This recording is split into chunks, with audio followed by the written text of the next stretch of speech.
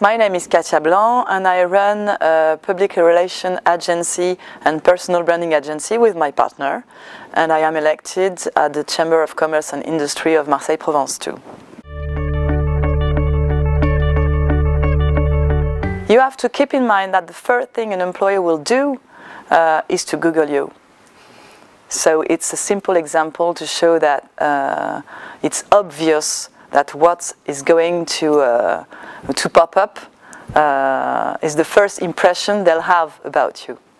Building a strong personal brand allows you to communicate about what you really are, and it's based on your authenticity, your inner self, your vision, your goals, your mission. It's not only marketing, personal marketing. The most important is your authenticity and your inner self, and what makes really you and what makes you unique.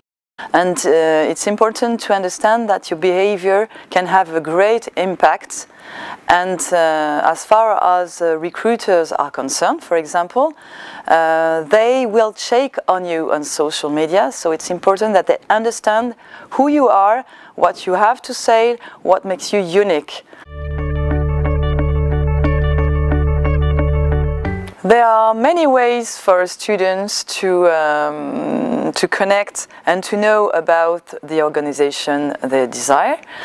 First thing, of course, is to Google them, because you can get many valuable information about the companies through search engines, and you can go through job sites such as Glassdoor, because it holds a growing database of millions of information and about company reviews, and this information is shared by the person who knows the company best, the employees.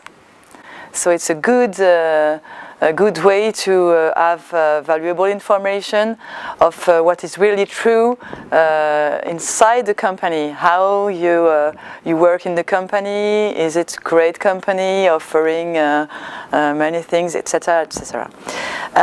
If you try to connect with HR managers, for example, it's quite easy with social media, but you have to be careful, of course. You can connect through when you answer a job offer, because sometimes they are the email, but you have to be careful, because you have to stay formal and not interact too much, because it would be awkward, and you can have a bad image then. You have first, before connecting an HR manager or recruiter, you have first to think of who he is or who she is. There are differences between internal recruiters and external recruiters. Internal recruiters are paid by the company and they're not on your side. Whereas external recruiter have the same goal of you. They want you to be employed in the company, so they can be of some help to communicate better about your skills and how you could fit in your organization. So you have to think of it before connecting the recruiters, offline or online. You can, and the first thing to know is that before connecting them, before thinking of the how, you have to think of the what you're going to say, what you're going to tell them or ask them. If you don't manage to connect them easily, you can try LinkedIn, because recruiters are very open to enter in connection with students or people in general, because it allows them to have a growing database of candidates, and it avoids them to pay the extra fees of LinkedIn to access the database. So they are quite open to make connections. And if it's not possible, you can also use the tags or the hashtags to make connection with the company or with the recruiter. But you have before to be very, very careful, to be sure of what you're going to say, and to be sure to have previously built your strong personal brand and to establish your messages, and you know exactly where you're going, what are your goals, and what you're going to say. Because it can be very dangerous, and you can damage your brand if you're not ready to connect properly.